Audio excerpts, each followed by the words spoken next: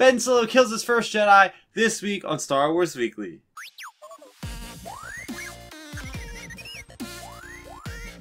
Hello everybody, it's Starrapter here. Welcome back to the channel. As always, I'm talking all things Star Wars from the comics, novels, TV series, and more. This week we have just one comic to talk about, but it's a pretty good comic, and that is issue number 3 of the Rise of Kylo Ren, written by Charles Soule, with artwork by Will Slidey. And this is an epic 4-issue miniseries, so we are in the penultimate issue.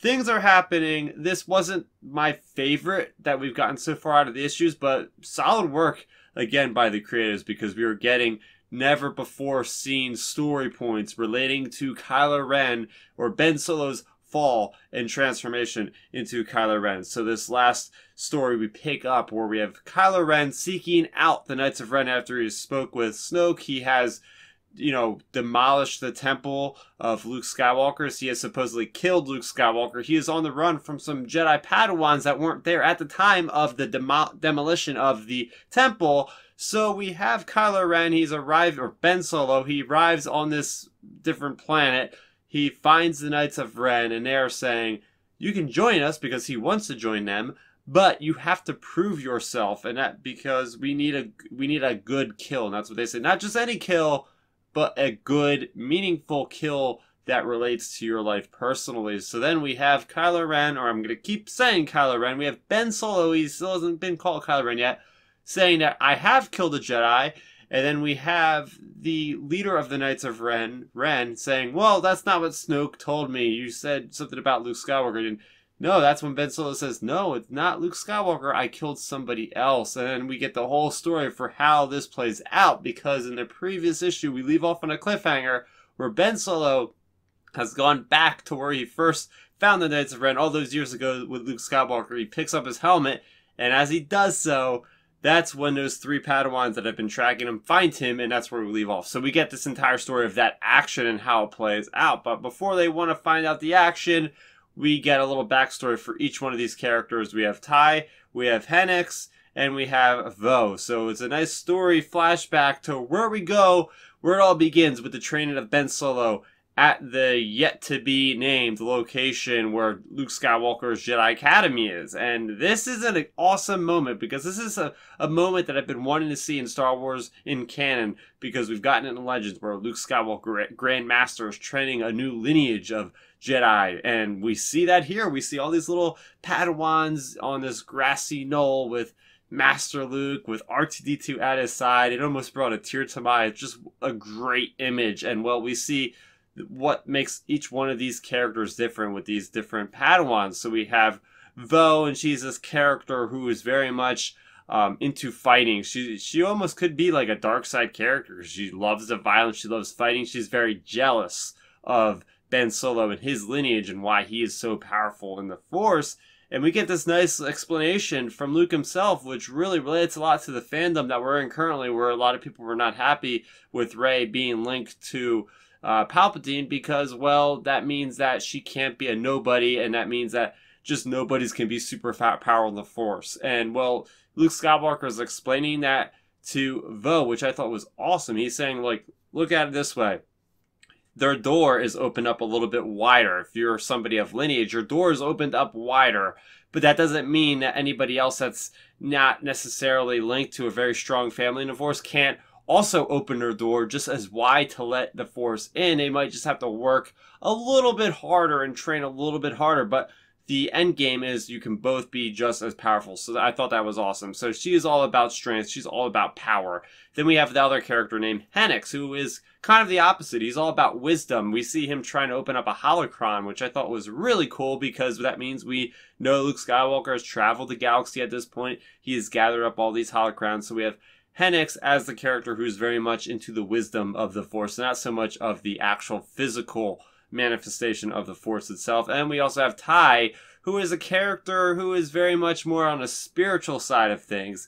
He wants to get to know Ben on a more personal level. He ends up learning that Ben is, he's very to himself more than most people are. And that's because Ben is not, he's got something going on. He just doesn't want to explain it. And I think at this point, maybe Snoke has already gotten to him. And remember, at this point, he looks like he's just starting his training with Luke. So it could be around 10 years, 11 years old. Because we also learned in this that soon after he joined Luke's side, then all these other Padawans started getting trained. So Ben Solo is the first founding member, if you will, of Luke's Jedi Academy. So we get all this awesome backstory, which I really appreciated, really fleshing out these characters and what they meant to Ben Solo. And then, of course, we get into the action, the stuff that left off in that cliffhanger last month in issue number 2. We see it play out, and we see Ben Solo so strong in the Force, holding off 2 Jedi, and then Force pushing another Jedi.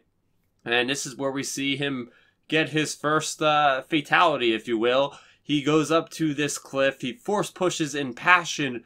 He Force pushes Vo off of that cliff, and he doesn't really mean it. It's a moment of passion. He tries to save her, but then at the same time, you have Hennix that comes up and does a lightsaber throw, throws him off balance, throws Ben Solo off balance. He ends up losing his Force grip on her as she falls, but then luckily Ty is there. He's able to grab her, but at the same time, this is where things get a little bit muddy for me in the imagery, is when we see the lightsaber that Ben Solo dodges from Hennix. It comes back to Hennix, and then we see a scream. We don't actually see what happens, but it's implied that Hennix is not able to catch his own lightsaber, and it kills him.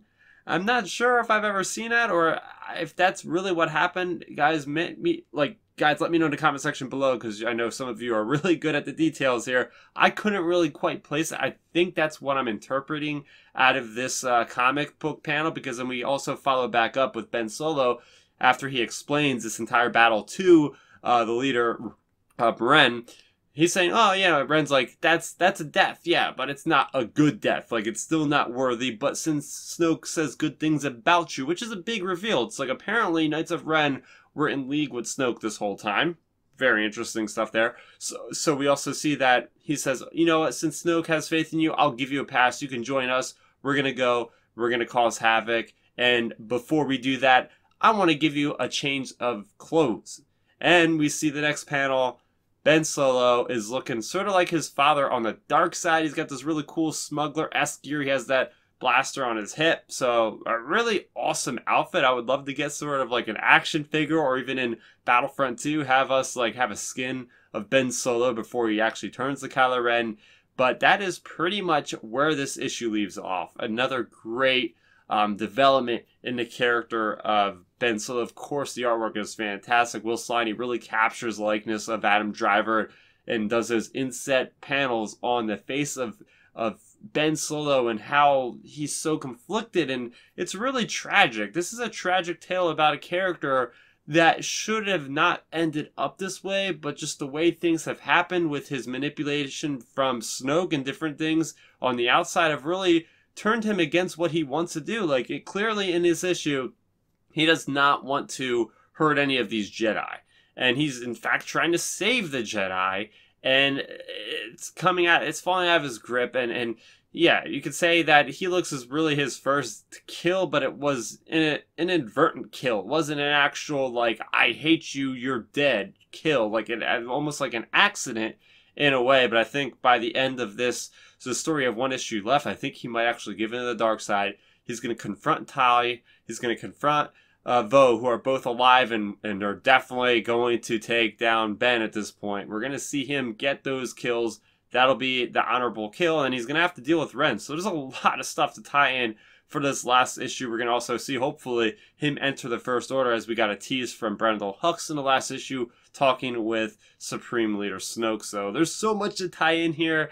Again, another great issue. This is one of the best Star Wars stories told in comics so far. So if you're on the fence, definitely go out and get this if you can, because apparently this is sold out once again. I mean, come on. We're talking about the origins of Kylo Ren. Like, they should have made more of these stories. But hey, that's great for all of the business for Marvel. Hopefully this is going to spike things up. But that is going to do it for Starrapter for me this week. If you guys like this comic, let's talk about it in the comment section below. I believe we're not having any new comic book releases next week, but the week after we are going to return with Star Wars issue number 3, which is another fantastic story that is going on And in Star Wars, the comics have really lit the fire of my imagination and my hype engine, because every storyline that we're getting between Darth Vader and between Star Wars and Kylo Ren has left us off on these cliffhangers that has been me wanting more every month. And it's just such a satisfying way. And soon we're going to have the Bounty Hunters. And soon after that, we're going to have Dr. Aphra. And soon after that, hopefully we're going to get some Project Luminous comics. So if you guys are just jumping into the comics for the first time, it's a great time to start, because if you're starting with the Star Wars and Kylo Ren, there's not a whole lot to really keep track of ongoing right now before we hit the floodgates and we get like 2 or 3 issues a week like we were doing back in December and November. But anyway, that's going to do it for me. If you guys want to hear me talking about stuff that's not Star Wars, I also talk about things like current movies out. I have my review for 1917.